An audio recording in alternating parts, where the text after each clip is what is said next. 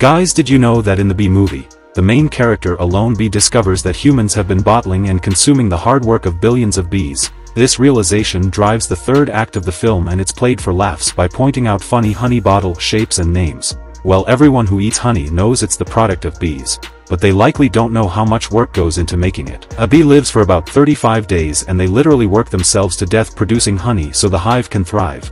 When director Simon J. Smith learned these facts, he stopped eating honey because he felt bad for the bees.